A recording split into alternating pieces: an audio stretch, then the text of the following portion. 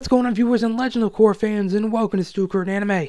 Today we are coming with a preview analysis once again to talk about The Legend of Korra Season 4, Episode 5, Enemy at the Gates. In this video, we're going to be going over and discussing the upcoming Legend of Korra episode that arrives this Friday, October 31st on Halloween, which is awesome, by the way, using what we've seen so far in this season, and also the clip titled Arrival of the Great Uniter.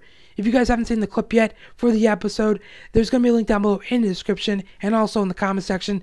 It'll link you directly to Nickelodeon's website.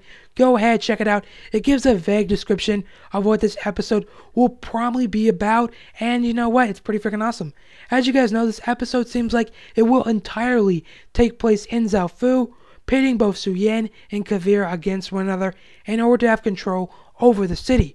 If you guys remember, in the last episode, we did see when Ikki was captured by Kuvira's men, they told her that Kuvira was going after Zaofu next in order to have complete domination and control for her Earth Empire, and we also saw that in episode 3 when Kuvira was threatening Suyin, saying, "I'm going to go after your city," and you know what? The tension has built from there.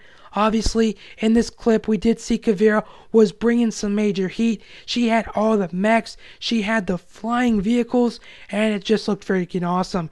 And Suyin as well did state that they cannot get help because by the time the actual United Nations would arrive, it would be too late. So you know what? More than likely, we will see Suyin surrender, but I do hope that we do see a metal-bending battle between Suyin and Kuvira, because as you guys know, Kuvira is originally from Zaofu, so it will be interesting to see what Suyin says to her, and also to see what Kuvira has in store for Bolin, because during the clip as well, Kuvira did state, "I have plans for Bolin," aka because you know what, Suyin does like him, because he is dating Opal. Other than that, guys, what do you guys think is going to happen in this episode, and are you guys excited that it's coming out on Halloween Day? So until next time, guys, peace out, have a terrific day, and I will see you all again later.